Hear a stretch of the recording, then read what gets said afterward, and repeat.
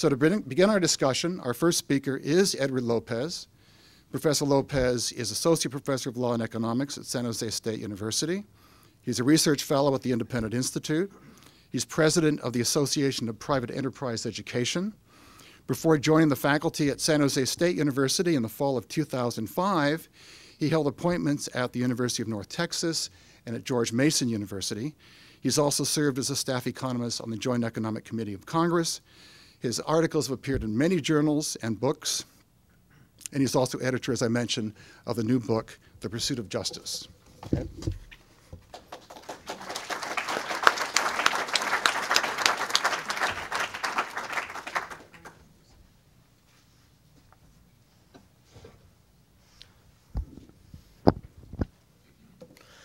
Well, it's great to see so many interested faces here this evening.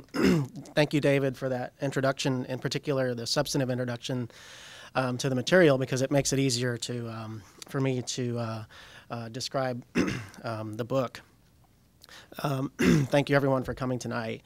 It's a real honor and a treat to be here at the Independent Institute, especially in getting to share a panel with such distinguished figures as Professor Friedman and Judge Kozinski. So I'm very happy to be here, and thank you all for coming tonight. I hope we have a good discussion. As David was saying, The Pursuit of Justice was published earlier this year. It contains 11 original chapters, 11 original studies by 15 scholars in economics, law, and politics. Each of these papers looks at an area of the legal system that, and it looks at these areas of the legal system using sort of the basic economic toolkit, if you will. The basic economic toolkit, especially of public choice economics. I should be clear about a few things as I start. What is public choice? What do I mean by legal system? By legal system, I mean generally the court system, and particularly the individuals who make decisions every day in the court system, including police, prosecutors, judges, juries, forensics investigators, and so forth. And as for public choice theory began as an offshoot of economics to study politics. While the public choice toolkit has traditionally focused on politics, political institutions, if you will, it has been increasingly applied to legal systems as well, to the courts. So the papers in the book, these 11 new papers,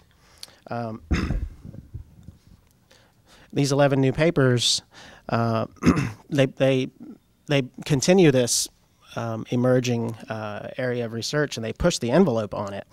And in doing so, they shed new light on the role that incentives of these key decision makers in the law play. What is the role that the incentives facing judges, juries, prosecutors, and so forth, what is the role of those incentives in determining and explaining the outcomes from the legal system, such as what David was describing?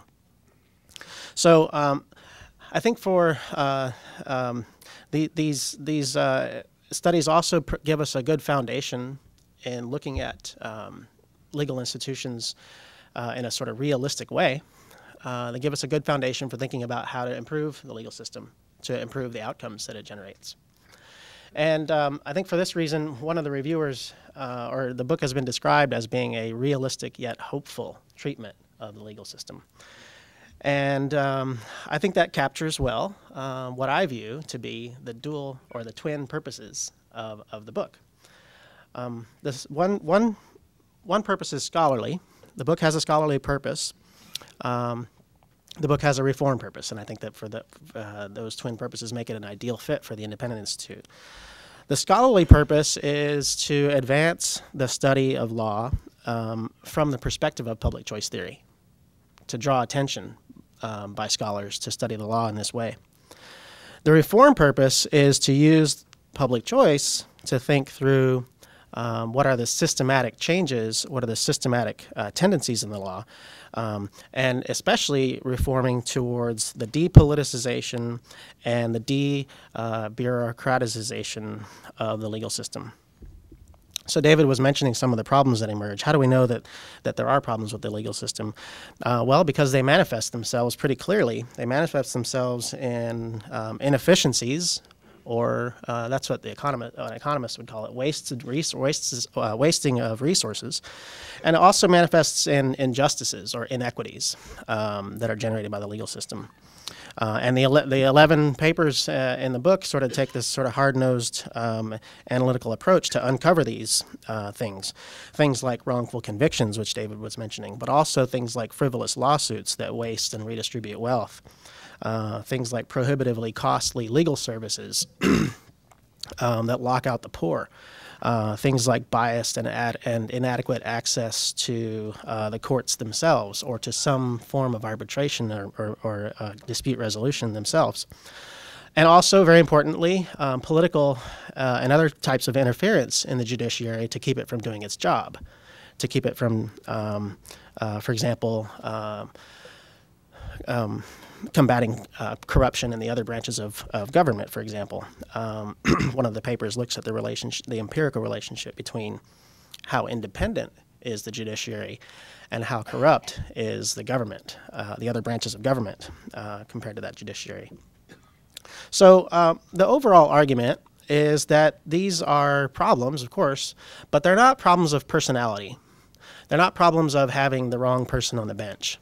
Now, I would be pleased personally myself to have more Alex Kozinskis on the benches of the judiciary, but that's not the message of the book. The book is to look at these problems as systemic problems as opposed to problems of personality. Systemic problems that require not just throwing the bums out, but they require institutional reforms, changes to the way the legal system is set up. Changing the institutions of the legal system will alter the incentives of the key decision makers in the legal system to generate improved outcomes. So that's kind of an overview of what the book's message is.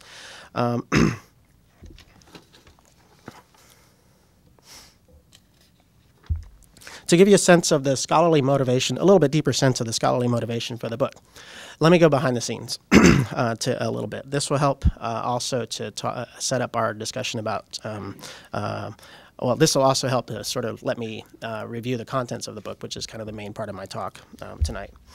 Okay. As I was saying, the core approach of economic analysis is, of course, that incentives matter. People make their decisions based on the incentives that confront them. And as economics has been used to study more and more areas of life, not just markets and production, but things like legislatures, schools, sports, churches, families, other types of areas of life that you don't sort of automatically think of as being economic areas of life.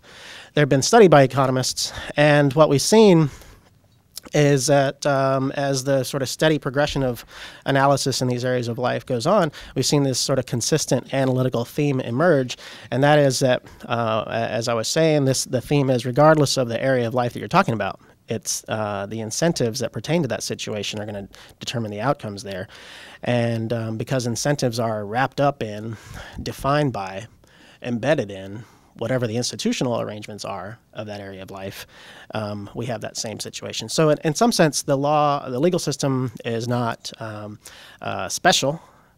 It conforms to and is amenable to this more general form of analysis that you can use to study institutions in any area of life. So it's a very general approach, the scholarly motivation. But it's also a very important one to setting up the more specific discussions of the actual issues. It's important because of how ordinary people view potentially reforming the legal system, which may kind of lean towards this sort of throw the bums out or put caps on behaviors that we don't like, or outright ban behaviors that we don't like, things like that. Relatively simple, issue-specific, relatively narrow types of changes. The generality of the public choice approach lends itself more towards more general types of reforms, more systemic types of reforms, as opposed to the specific. Okay, so going on to the sort of subject matter of the book, bringing it sort of front and center what the problems are with the legal system. Let me organize. I'll make 5 points basically. I'll organize the material into 5 points. The first is that generally finding empirical evidence that the legal system serves various sets of private interests as opposed to serving public interest.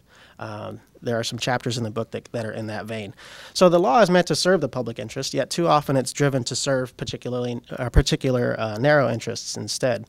So one chapter in the book, it's actually the final chapter in the book, by a policy analyst, Adam Summers. Adam shows how the regulation of the supply of legal services, traditionally it insulates lawyers from beneficial competition.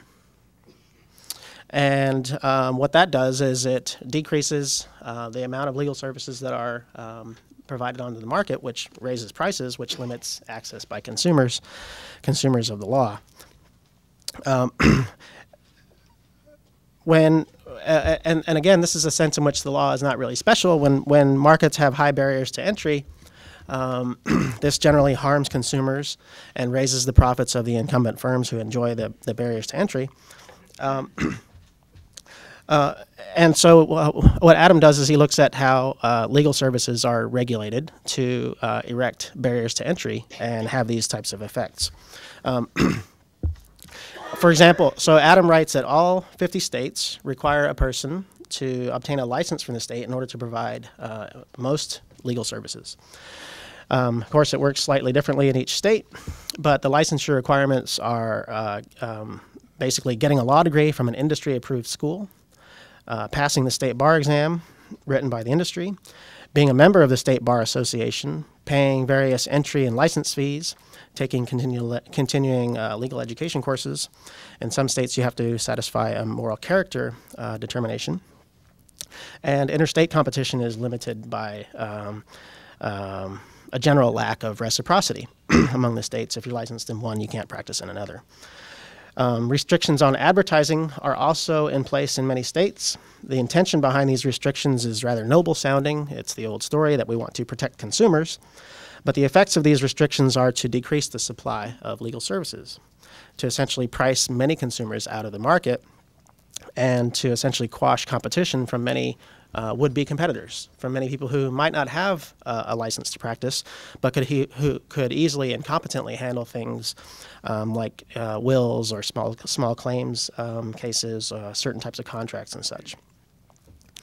And so this chapter in the book demonstrates how the institutional arrangements of competition for legal services reduces supply, and that causes inefficiencies in the form of social costs. It also presents injustices in the form of falling heavier on poor people. So in a parallel chapter, a law professor, Benjamin Barton, he's a law professor at the University of Tennessee, he presents what he calls the lawyer-judge hypothesis. I'll just read the first sentence of Ben's chapter to sort of convey this hypothesis. Quoting, "If there's a clear advantage or disadvantage to the legal profession in any question of law, judges will choose the route that benefits the profession as a whole."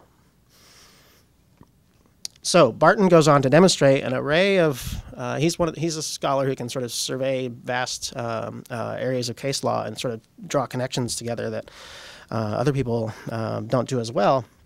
And he does this in this chapter. He goes on to demonstrate a lot of an array of areas of the law in which this lawyer-judge hypothesis seems to hold. These include the law profession's generally broad powers to self-regulate, so there's a lot of overlap with the previous chapter I mentioned. But it also includes the high degree of confidentiality ascribed to the attorney-client privilege in the courts, which, and Ben puts the research together to make this point, the attorney-client privilege is held to be much stronger than privileges in other professions, say doctor-patient privilege, say clergy-penitent privilege, say accounting, and so forth. And so that's one other area where he teases this out. The lawyer-judge hypothesis draws attention to the potential biases that may result. So, for example, there's something called the merit plan, by which judges are appointed and then subject to uncontested re-elections. Now, the re-elections are by, it varies by state, but generally in states that have the merit plan, it's a group of, a subset of the legal profession who's voting for retention. So what this has the effect of is judges that are selected by the merit plan, there's evidence to conclude that they've been ruling in favor more of lawyers' interests on the margin. In other words, when there's a clear advantage or disadvantage to the legal profession, judges are ruling for the legal profession, ceteris paribus, all other things constant. So one of the things I really strived to do in the book was to have all the chapters discuss the reform implications. And the reform implications here with these two chapters are radical ones. They are to remove barriers to entry in the provision of legal services, and they are to make legal services, broadly speaking, lawyers and judges' services more like competitive markets and less like government monopolies. That's the general reform message there. Second point, and it draws off the ending of the first point, was judicial selection methods. Judges are people too. Judges respond to incentives, and no body of evidence suggests this more strongly than the empirical results on judicial selection mechanisms. Turns out about half the states have elections, about half the states do some form of appointment. Chapter 3 by economists Russ Sobel, Josh Hall, and Matt Ryan finds that the quality of the legal system is sensitive to how judges are selected. So there's this data set that goes out and says, are you familiar with the legal system in state X? If you say yes, then you can take this survey. And the survey is, what do you think about the legal system in state X? Well, it turns out that the responses to these surveys, the quality is lower in elected states compared to appointed states.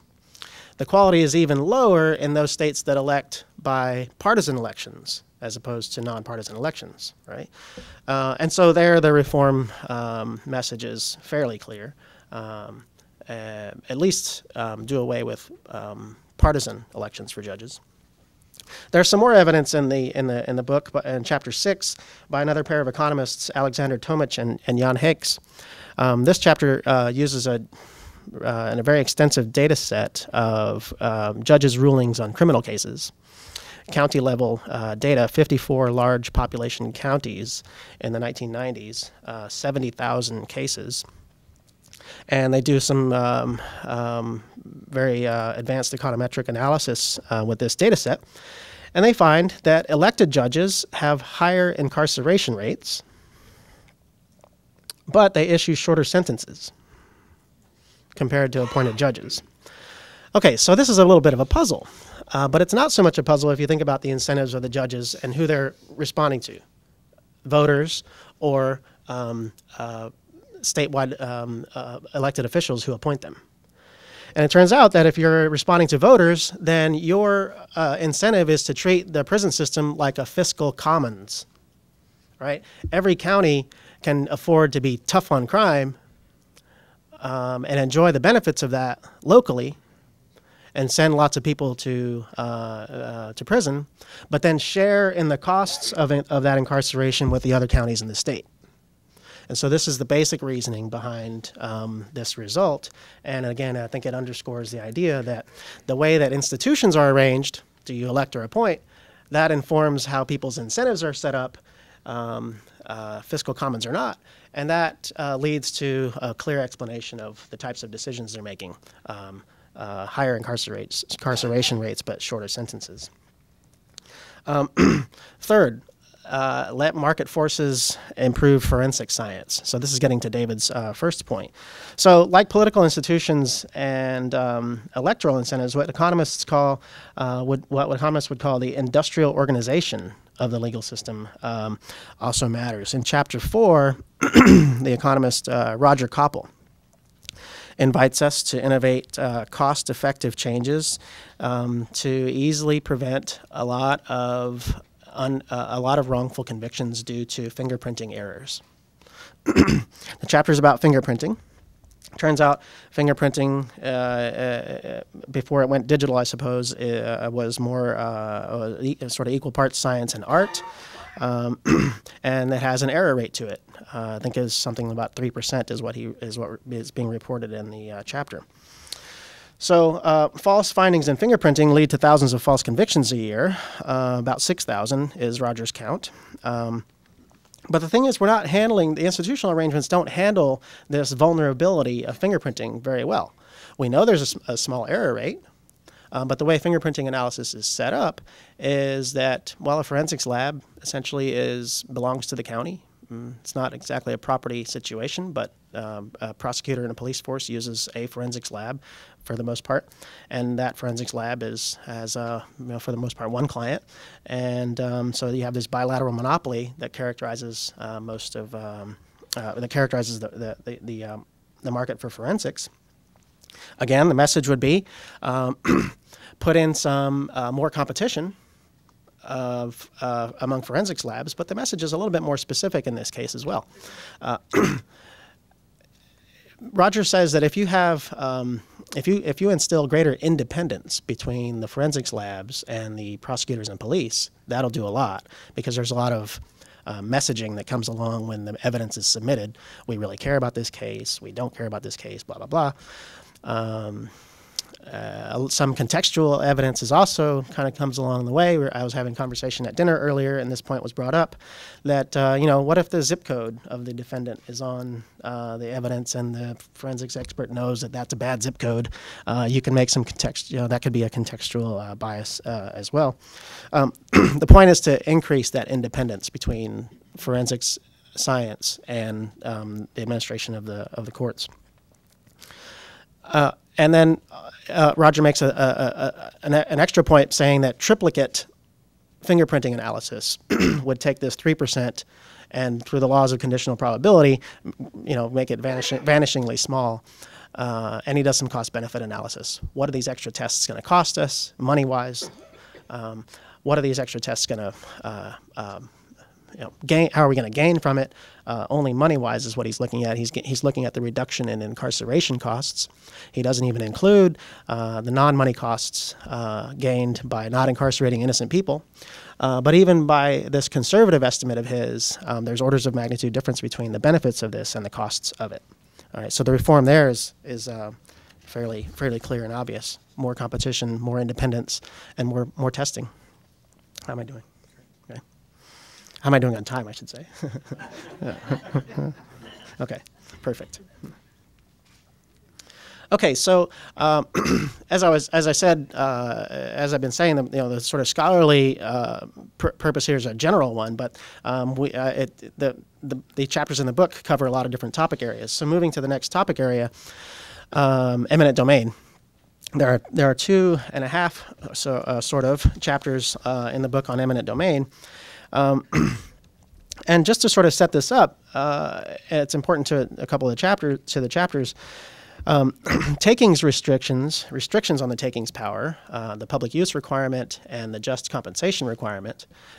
These restrictions on the takings power had been sort of gradually eroded since the late 19th century, accelerating in the progressive era and the New Deal, as the Supreme Court, as the court system increasingly deferred to legislatures, to legislative bodies, to define public use. And with this increasing deference to legislatures came this increasing breadth of the definition of public use. By the middle of the 20th century, the stage was set for the court to greenlight takings for such public uses as urban renewal programs, Berman versus Parker in 1954, the divestiture of oligopoly power in real estate. That's the Hawaii Housing versus Midkiff case in 1984 that Judge Kozinski and I were talking about before the session here. And then most famously from our perspective in 2010, Suzette Kilo's house in New London, Connecticut, the takings power was okayed there to promote the public use of economic development. All right. So by the final decade of the 20th century, one prominent legal scholar described the public use clause as being of nearly complete insignificance. And so it's sort of in the hallways of law and economics departments, it's become the public useless clause, right? So what do you expect? State and local governments have made a routine out of using the takings power to enhance their tax bases, to prop up inefficient, glitzy developments. Defenders of this power argue that the just compensation requirement is a sufficient deterrent to the overuse of takings.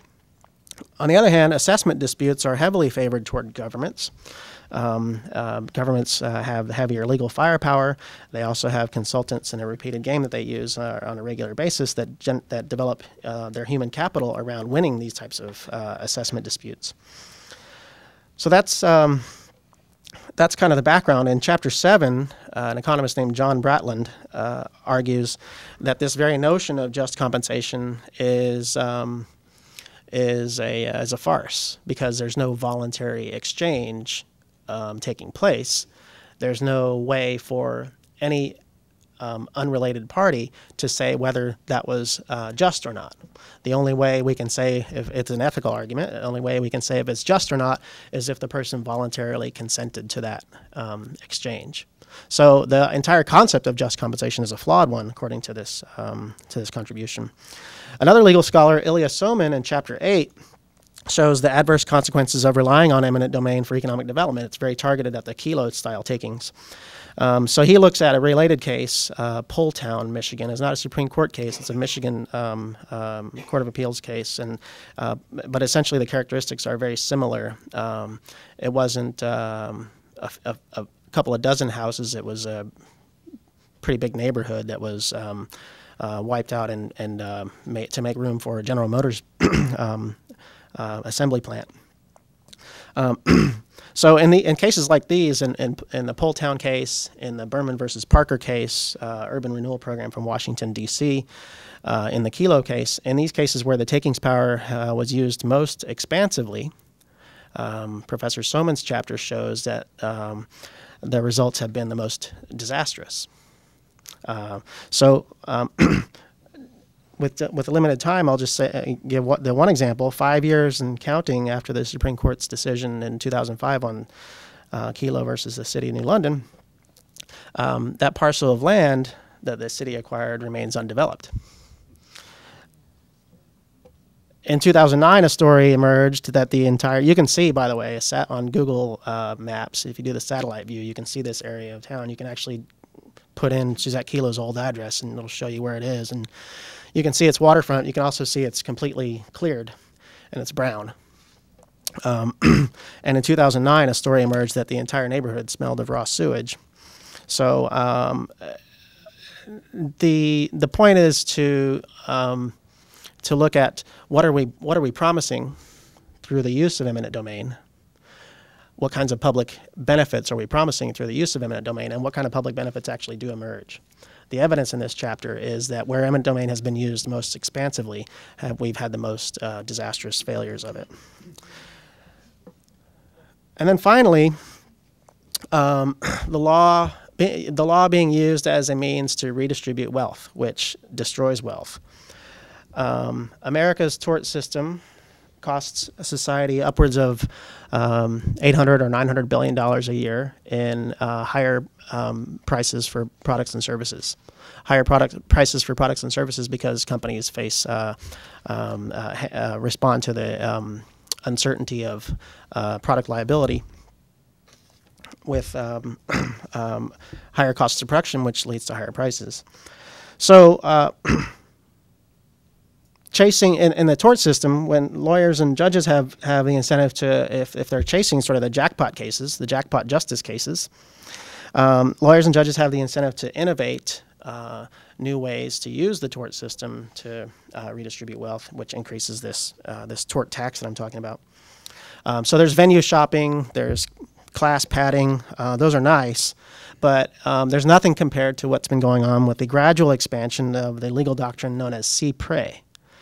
cypre is French from what I've read anyway. It means roughly as close as possible, or the nearest thing possible.